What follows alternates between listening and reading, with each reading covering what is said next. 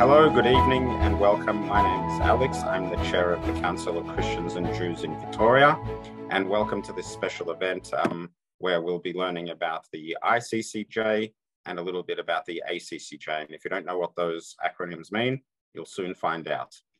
Let me begin by welcoming everyone and acknowledging that in Australia, we're on the lands of the Indigenous peoples, wherever we may be across the country, and this land was never ceded.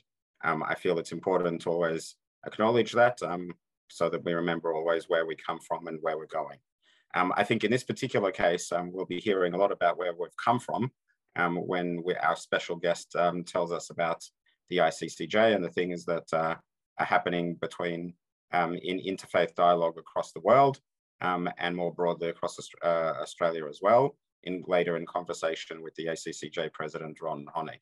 But firstly, it gives me great pleasure to introduce our special guest, Liliane Apotheker, who's been the president of the ICCJ since 2021. She's originally from Belgium. I believe, if I'm not mistaken, she speaks 5 languages at least, and is very well renowned in the interfaith world, but she'll tell you more about that in a minute. But for now, it's my pleasure to hand over to Liliane, and she can tell you more about herself and about the ICCJ.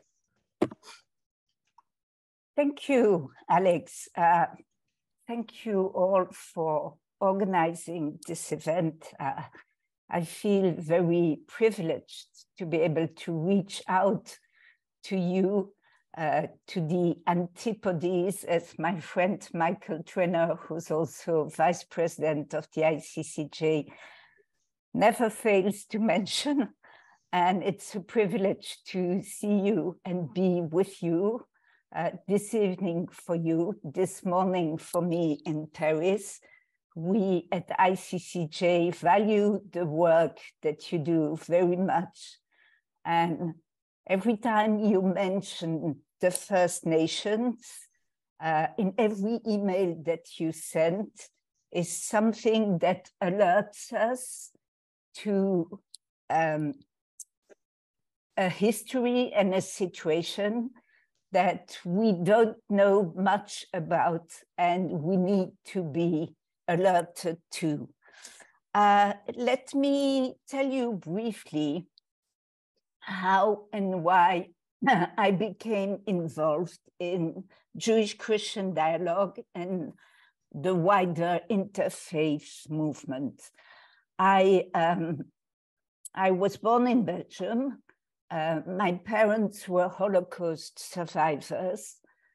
I always felt that I wanted to say who I am, wanted to be able to say out loud that I'm Jewish, but in the 60s, 70s, 80s, that was not such an easy thing to do. When my kids were born, we moved from Belgium to France, and I lived in a very Catholic suburb of Paris, where I sensed that there was a huge interest for what it meant to be Jewish. There were not many interlocutors, Jewish interlocutors. We were a very small group from different backgrounds. Most of the Jews in France today are from Morocco, Tunisia, Algeria. I brought a very different background and history to this. And the city I lived in, that suburb, organized a Bible exhibition. And I was invited to the organizing committee of that Bible exhibition. I was the only Jew. There were about 50 Protestants and 50 Catholics there. And the Jewish fact, the Jewish identity was not, I'm not saying it was not important because I got invited, but it was a big question mark, a void. So the opening themes of that event were, I'm giving you an example, the Bible, the book of all Christians. And to me, that was very unsettling. How do I bring to this crowd that was full of goodwill the notion that the Bible was also my book, and even, I would say, my book first, not that I claim exclusive possession of this, but the question of the origin mattered.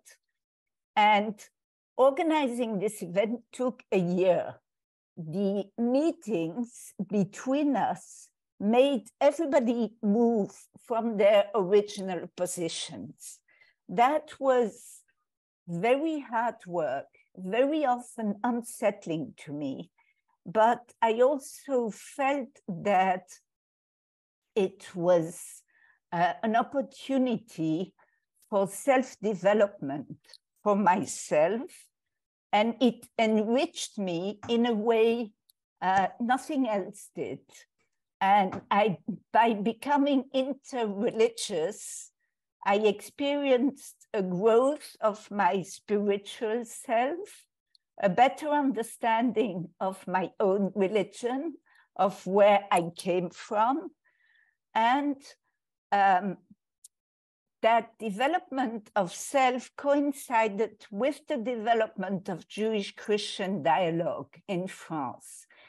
Let me give you another example, and then we'll move to different perspectives. But when I started, it was the big controversy about there being a convent of Carmelites in Auschwitz with a huge cross on the site of Auschwitz.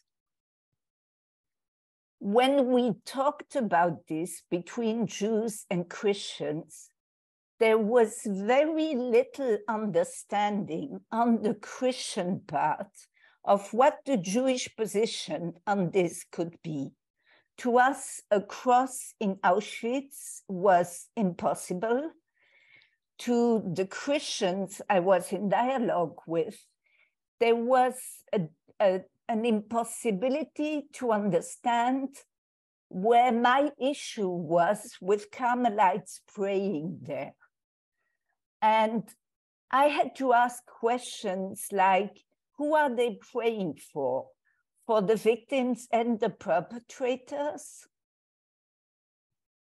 And the answers to these questions sort of brought us deeper into many, what does remembrance mean? What does prayer mean? How do you pray for somebody else? What does it mean to pray for another person? What kind of intrusion into that other person's life and history does that represent? Very deep questions. And I would say these questions are addressed very differently today than they were 30 years ago. I can't believe it's that long ago now. I haven't seen time pass, but I've seen the evolution and the steps forward. And that is tremendous, I think. This Jewish-Christian dialogue also brought me to questioning myself with what do I do with the memory and the remembrance of my own family history and the Jewish people history. And do I remain stuck at that? And I'm happy to explain what I mean with that. Or does it help me open up to other victims of history? Which is also something I have a very specific memory of. I was invited once to be a speaker alongside a woman who was escaped the Khmer Rouge, the Red Khmers, and all her family had been murdered. And she was in France And we both were asked to bear witness together to our family stories and how we address that. That was also a transformational occasion for me. And I didn't let go of anything, but I understood what part and how that suffering can be shared with others who are also victims of history. I want to add, and this is still part of me introducing myself, I am and I remain a grassroots person. I didn't study theology, never. I think being a grassroots person, I bring a vulnerability to what I do, and I'm not disparaging theologians or whoever, but people who bring the weight and knowledge of academics, discuss academic matters. When I'm in front of a crowd, I'm a Jewish person engaging in dialogue. Sometimes that brings about anti-Semitic reactions of tremendous violence. And I've experienced that. I have to say, the pain in experiencing that is often made worse by the fact that I often have to react alone, even though there are, I don't know how many people in the room who probably feel a solidarity with me, but somehow Jewish people always have to fend for themselves in situations like that. And I think that that is something that we Jews and Christians need to address together. This is, as somebody said the other day, anti-Semitism is not a problem of the Jews, but it's a problem for the Jews. And that has to be addressed. And I'll come back to anti-Semitism later in the conversation. I'd like to say a few words about ICCJ now, more than a few words. ICCJ is the acronym of the International Council of Christians and Jews. It's an umbrella organization of about 36 member organizations in the world. Like the ACC, we have organizations in Latin America, in North America, in Europe, of course, and in Israel. We were, the foundational event of ICCJ was the Seelisberg Conference in 1947. For those of you unfamiliar with the Seelisberg Conference, I suggest you check on the internet, but I'll tell you briefly. It was an emergency conference on anti-Semitism in 47. We need to connect our brains to what that means. In 47, 2 years after the Shoah, in a small town in Switzerland, Seelisberg, where Jewish and Christian theologians gathered and reflected on how to move forward and produced a document, the 10 points of Seelisberg, which was largely based on the thesis of Jules Isaac, a French secular Jewish historian whose wife and daughter died in deportation, and who nevertheless, while in hiding, and during the war started writing an opus, a work, examining historically what the gospel really says and where Jesus and Israel really stand. And if you look at his work and at his book, it in French, I would say it hasn't taken on wrinkles. It's still very relevant today. The 10 points of Zelisberg compelled the ICCJ as an organization to produce a document called the 12 Points of Berlin.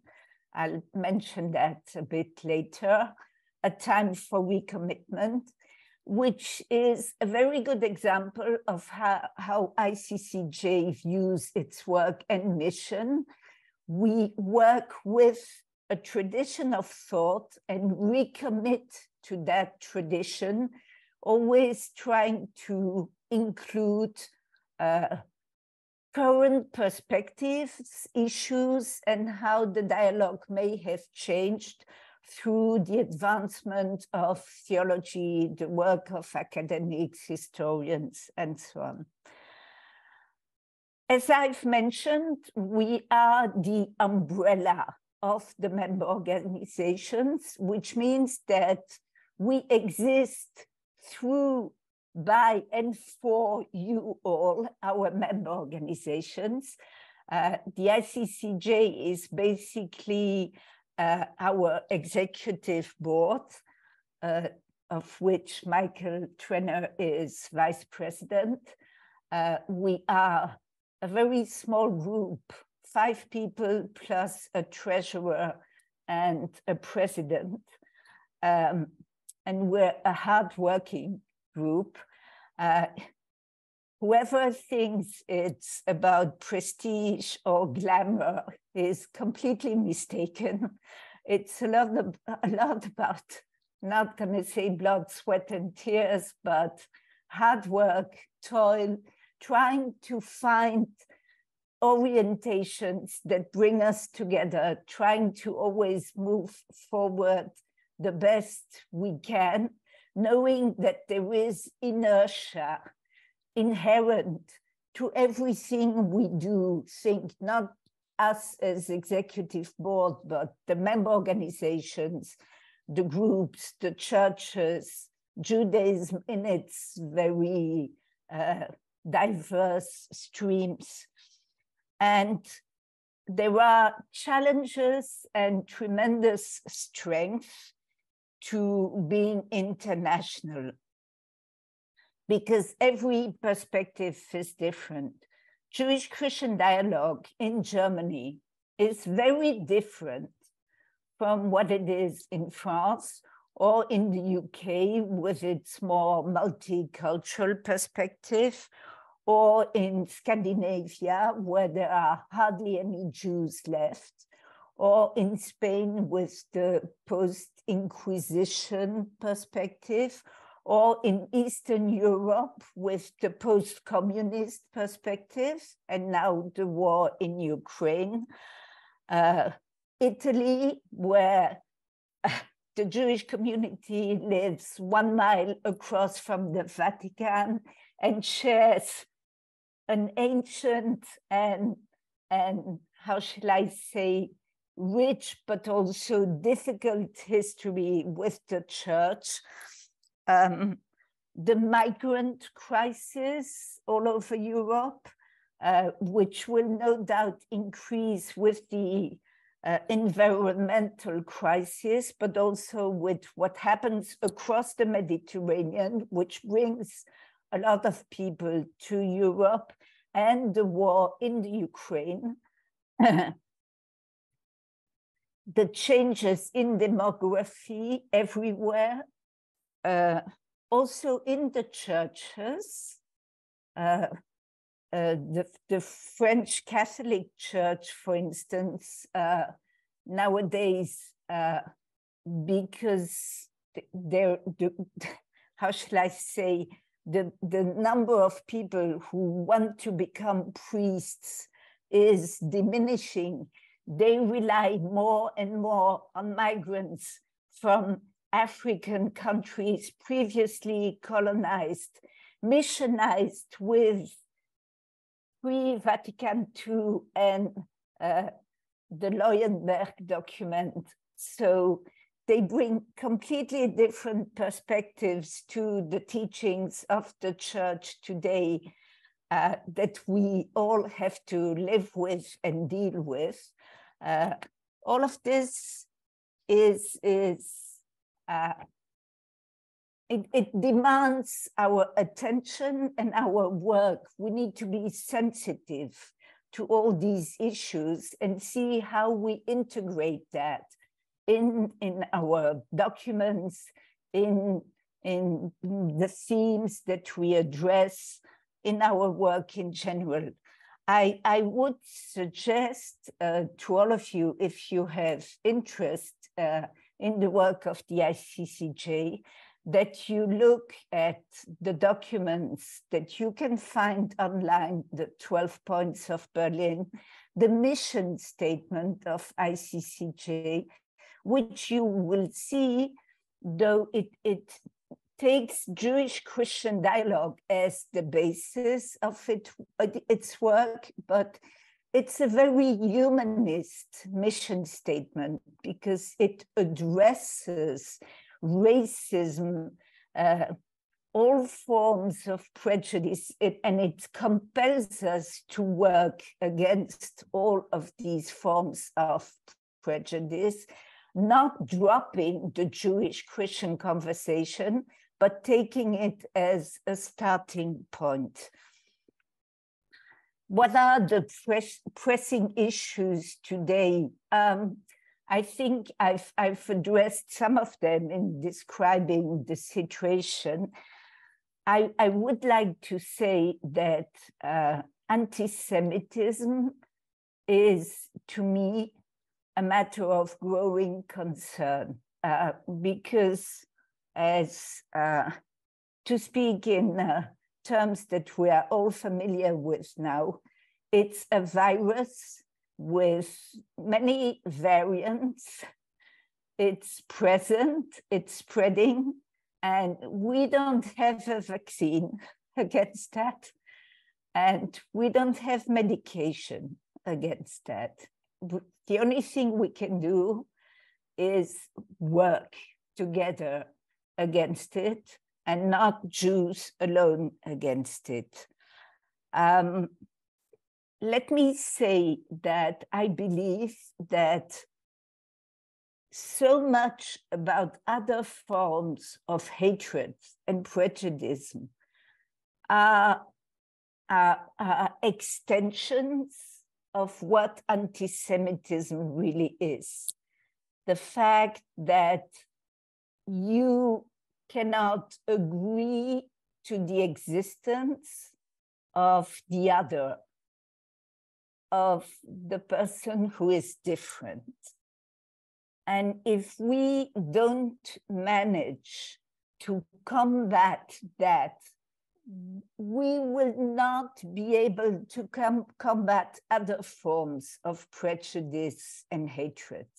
I feel strongly about this, but I feel that it's wrong to say, oh, anti-Semitism is okay, the Jews are strong, they can fight for themselves, and they have a country now, and look what they're doing in that country. And you know, there is a rise of conspiracy theories that is exponential because of new technologies. What used to be said in private conversation, in cafes or whatever, is now all over the internet, and it resonates in echo chambers that we don't know how to penetrate. And we don't resonate in echo chambers to the same extent. We're a very small group.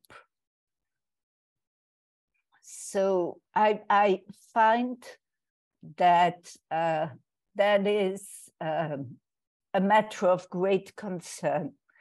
And I'd like to stress that trajectory from the particular to the universal, from Judaism to opening up to the wider world, which is how I see paragraph 4 of Nostra Aetate, but also the Leuenberg document of the Protestant churches, the churches in Israel. It's that trajectory is a powerful tool against a form of universalism that is, in fact, totalitarian. You know, so many people want everybody to drop their differences, and then the world will be a peaceful place. I don't believe for 1 minute that this is an ideology that will set us free. Quite the contrary. I think that addressing the singularity of every religion, community, group, and from there opening up is what will set us free, not the opposite. And let me first take the opportunity to thank Liliane for agreeing to participate in this, especially since we know it's early for you and it's late for us. I also want to thank you because we, myself, Jenny Chalmers, who's on the call, Ron Honig, and Michael Trainer, who's not available tonight. We all met Liliane in Frankfurt in June. And so we've been trying to make this happen since then. So thank you, Liliane, for agreeing to participate. Thanks. And on that note, as you said, let me pass on to Ron, who's the president of the Australian Council of Christians and Jews, our umbrella organization. And I'll let Ron facilitate the Q&A section. Thank you, Alex, and thank you very much, Liliane, for both a very personal and a very clear exposition of the kinds of concerns that the ICCJ is dealing with. And it sounds to me as if your major priority at the moment is working on anti-Semitism. And is that the case, or what are the formulated priorities of the ICCJ? That it's not a formulated priority, but when I think about the events we're organizing for this year, let me share that with you, because I think that's of interest to you, and hopefully you will find it interesting enough to commit to participate in person and online. We, you know that the ICCJ holds two main events every year. One is a consultation, and one is an international conference. The consultation is meant to deal with an issue, inviting experts to examine that issue, and then write a short paper as an orientation or a result for the member organizations or whoever has interest in it. The conference is an international conference, an opportunity for all our member organizations to come together, meet, interact, and work on a specific theme. Since COVID, the consultation has been held online.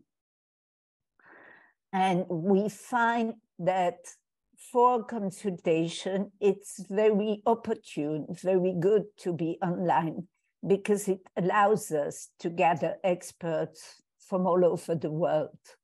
Whereas if we are in one geographical spot, we get the local experts, mainly and the member organizations that agreed to travel. The conference is different. It's a different type of event. The conference is open to everybody who wants to participate. The consultation is for the member organizations and invited experts. For this year, the consultation will examine the two existing definitions of anti-Semitism, the IHRA definition, which is the International Holocaust Remembrance Association, and the Alliance, not association, Alliance, and the Jerusalem Declaration, which comes as a response, in a way, to the IHRA definition. And I would suggest that you look at these documents, definitions, because they're very interesting. We will not gather people online and have them discuss the definitions and say, oh, this is good, I agree with that word, I don't think that should be here or whatever, but rather suggest some guiding questions. These definitions that have been adopted by many political bodies, do they help us, Jews and Christians, as people of faith? Do we need such a definition, or do we need something completely different in how we address these issues? Is there mention of anti-Judaism in these definitions? Does being Zionist or anti-Zionist belong to a Christian understanding of self? That's a very important question, I think, and that should help us move forward in our work as Jews and Christians in dialogue, because very often both anti-Semitism, anti-Zionism, Zionism are weaponized in many countries and in many conversations, and prevent dialogue to happen. It happened to me at two occurrences when I was participating in a dialogue group organized by the German Lutheran Church with ICCJ as partner, and in dialogue with the Lutheran Church of the Holy Land, Jordan and the Holy Land. This is how the church calls itself. In fact, it's Israel and Palestine. And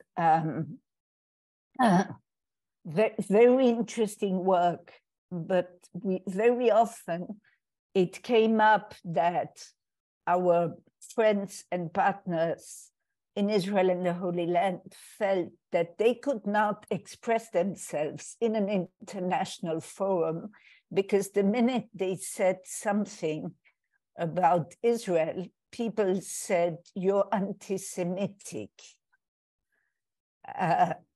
which prevents any conversation and prevents many people to even understand what this is about. On the other hand, I felt that they had no idea what we as Jews in the diaspora had to deal with as anti-Semitic utterances that we hear all the time. Now, this is not comparing victimhood. This is talking about what are the pain points, the trigger points of pain and suffering in every one of us.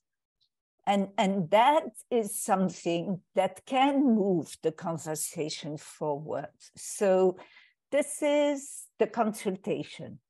the international conference, as I mentioned to Ron, Mark, and Alex before you all joined this conversation, will be in Boston. Dates are starting June 18th, so please save the date on your agenda.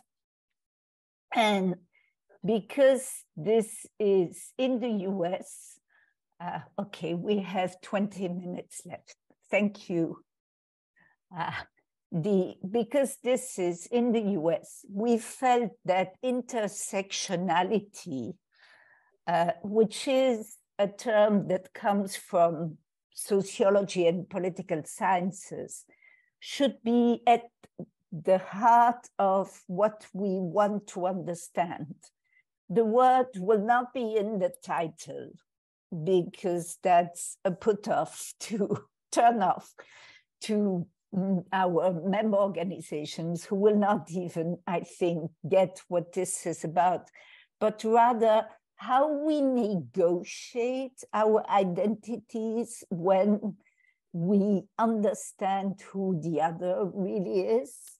And the issues of racism and anti-Semitism in the United States right now are all over. They're everywhere. They're a constant part of the conversation. When we come there with our perspectives, I don't think we know enough or realize, for instance, an example again, that all Jews are not white, that there is a fairly numerous community of Black Jews that subdivises in Black Jews, Black Israelites, African Americans that converted to Judaism, others that find that they belong to Judaism without converting, issues like that. So I don't know if we will succeed in getting a Black rabbi to come and speak to us, but many of these themes will be examined, I think, in a very interesting way. Also issues of post-colonial perspectives, where I think with your perspective, you can bring us very interesting angles.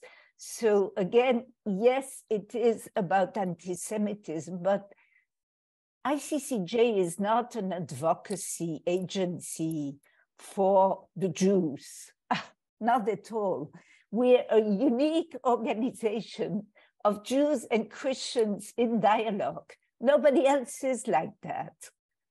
So we can bring that voice of dialogue where we examine and study and negotiate our commitments, and enrich each other and enrich our commitments by the commitment of the other.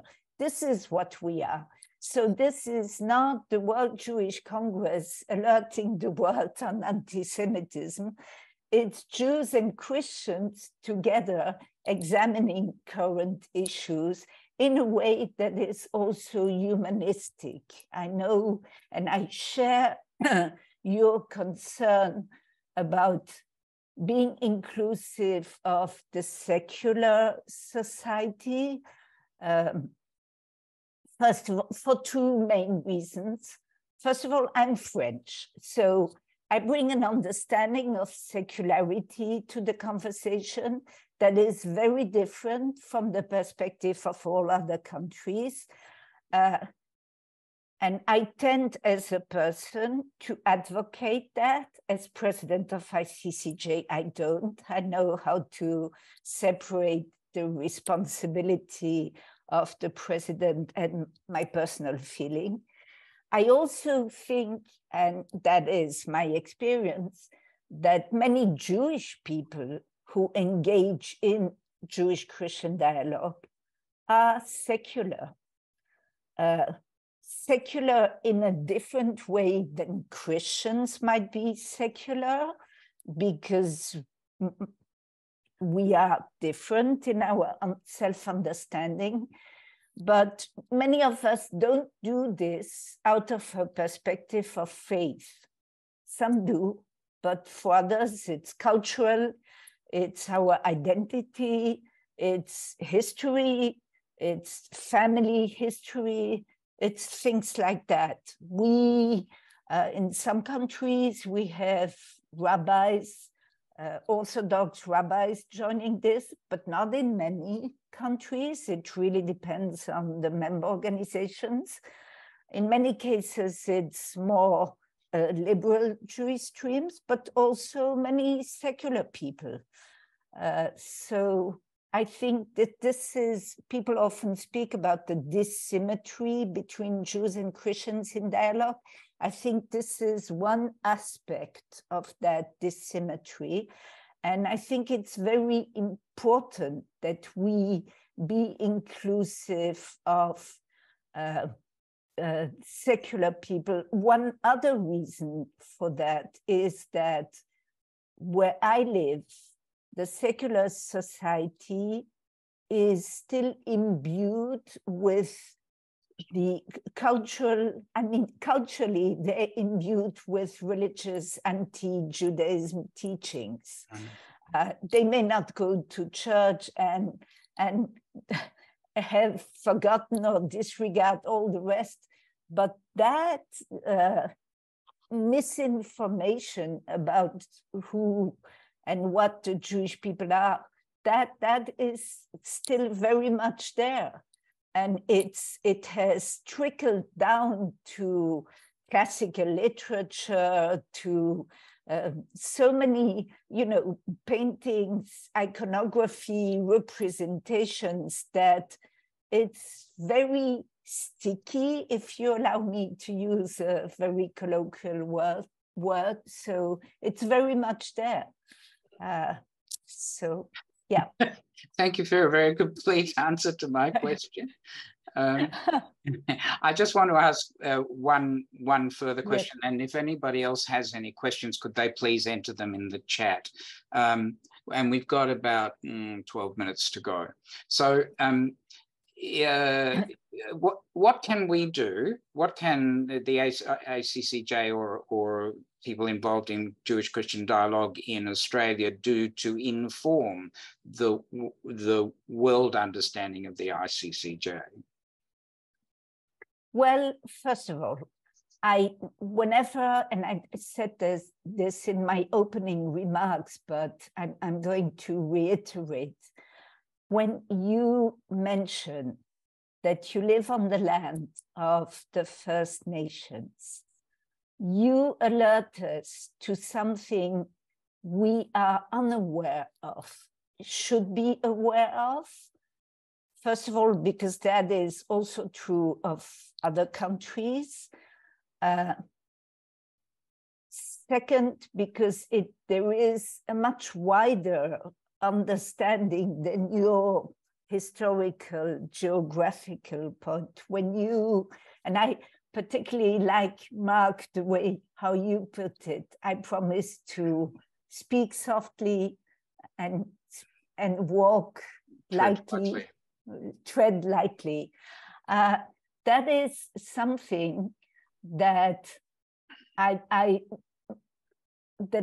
feel I should take for my own in everything that I do. And I know those of you who have met me personally, I may not come across as somebody who speaks softly. I tend to be assertive, but because I'm so committed and I care so much, but in the way I develop my thinking and my orientation, believe me, I try to tread lightly and speak softly. The way I say it when I speak is something else, but I'm also not the screaming type. So I see some of you are laughing. if you want to disagree with this, Jenny, go ahead. But I'm no. But and then, you know, I'm a woman. I'm trying to make my voice heard, and sometimes that means speaking out loud. But we need to hear this, and also when you alert us to the environment crisis, which Michael always does in his presentations at our conferences, and in a beautiful way, an impactful way. It's not that we are unaware of this, but again, differences of contexts and perspectives and geography. You know, Europe is overpopulated, very cramped, submitted to influx of migrants constantly, in a way that you are less, I think, because... Well, because we have a policy of rejecting those migrants. But I mean, exactly. that's not a good thing. No, I agree. I'm glad you said it, because I wasn't going to say it. But we see the people living in Europe are making the same demands to the political class. Yes. It's everywhere now, and it feeds on, it feeds populism, it feeds on populism, but it also feeds populism. This is, and I think people don't realize that will be affected in a tremendous way by the environmental crisis. Absolutely.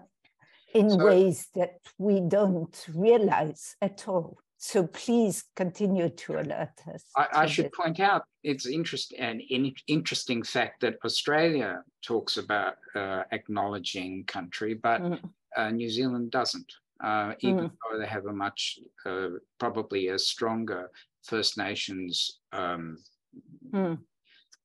way of thinking than Australia does, but it's an interesting case. So if anybody has any questions to ask in the next 7 minutes, please put them into the chat. If not, so what are you hoping for that you can actually accomplish in your period as the president of the ICCJ? Okay, first of all, one is never assured of success. Accomplishment is a word I'm a bit weary of, but that will never prevent me from persevering in what I'm trying to do. This year, for the first time, ICCJ has been invited as an organization to participate in wider interfaith international events. Right. I was invited to an international conference in Singapore in September, where I was faced with the Asian perspective, completely different from ours. There were 800 people there. There were maybe 4 or 5 Jews. I kept looking for them at the kosher buffet, and believe me, the buffet was very generous, and the number of people that went to it was tiny. I learned a lot from that. I tried, because I learned that there are so many different religions, perspectives. I learned that Islam in Southeast Asia is very different from what I'm familiar with in France, Germany.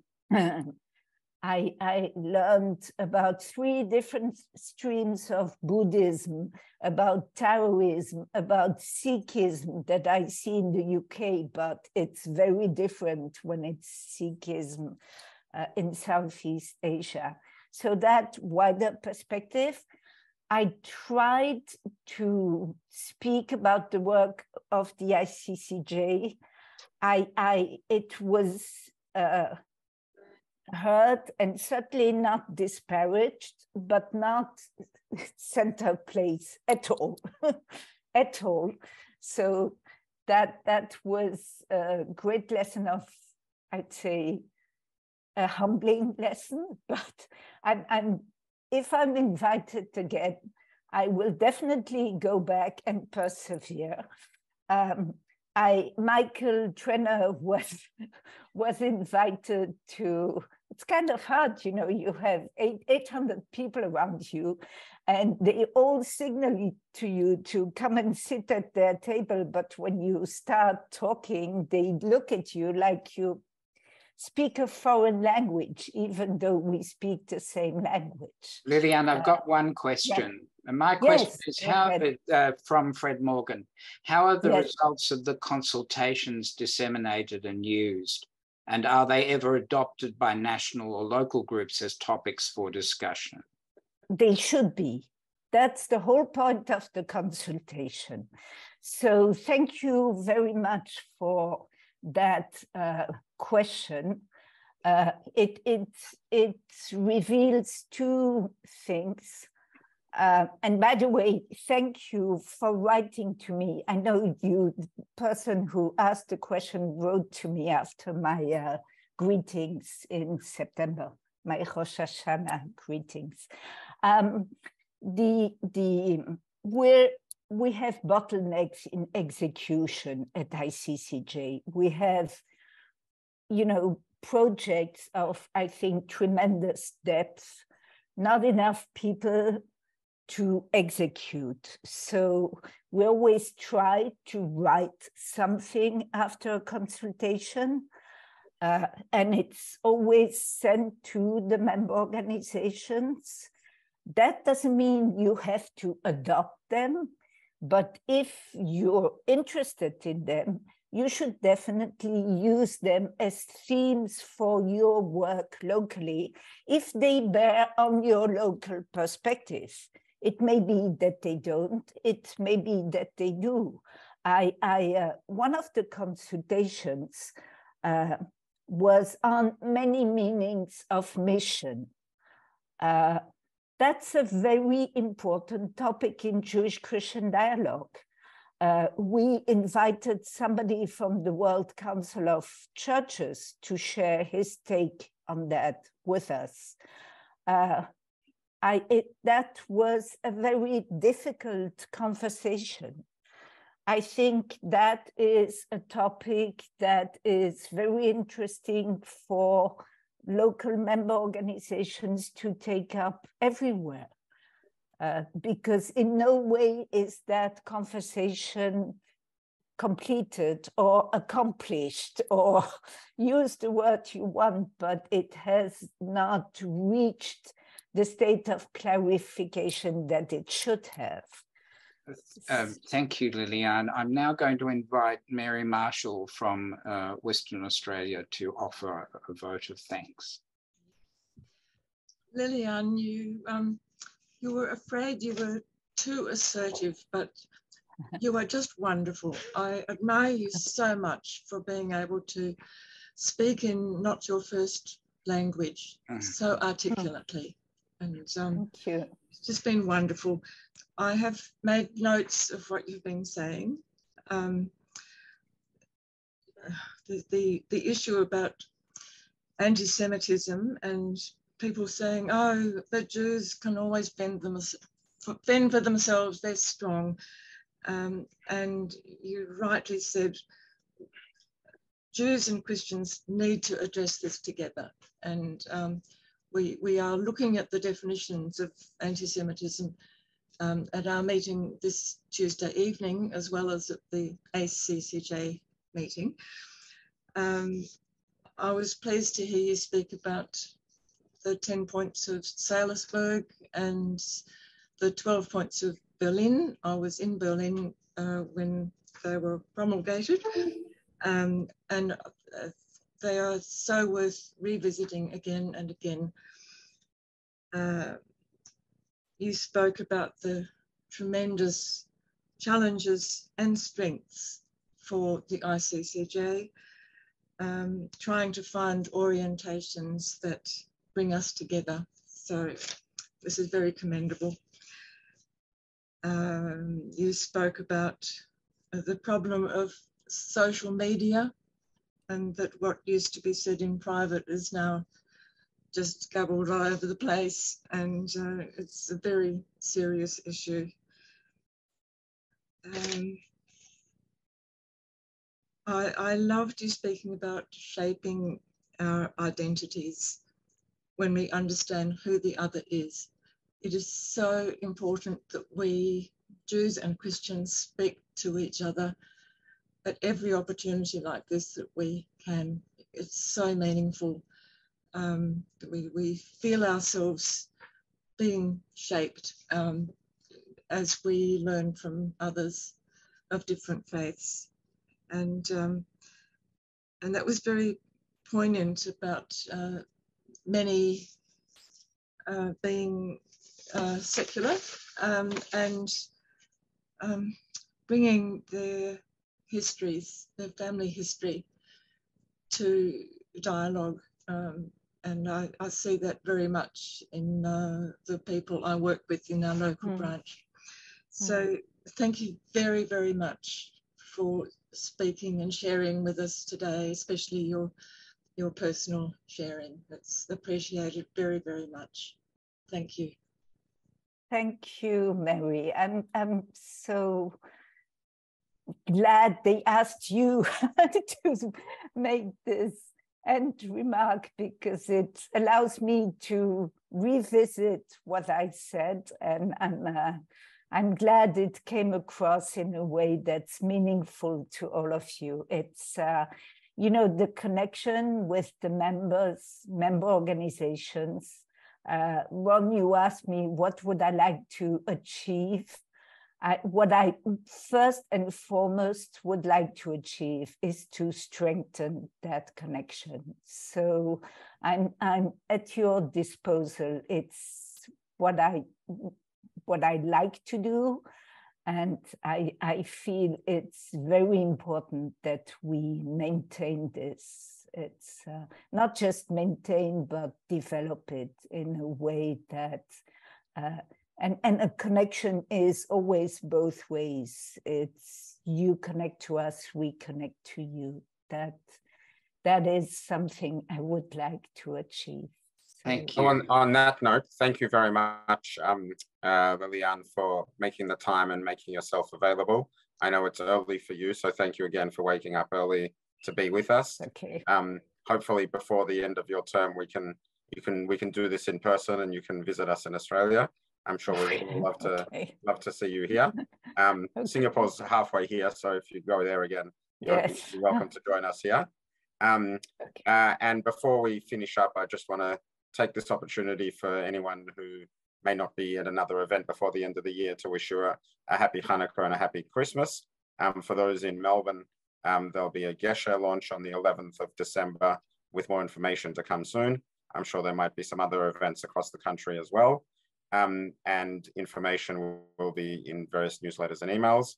But thank you again, Liliane. Thank you again, everyone. And let me, on behalf of ACCJ and CCJ, bring this event to a close. Thank you.